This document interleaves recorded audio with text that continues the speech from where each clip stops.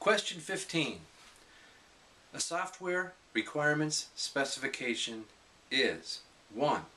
A contract between developers and clients specifying what the developers will produce for the clients. 2. A specification of the features that the target software deliverable must have. 3. A specification of the personnel and resources that will be committed to the software development effort. Basic definition.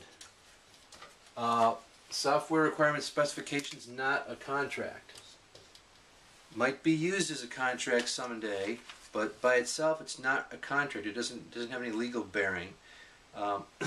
2.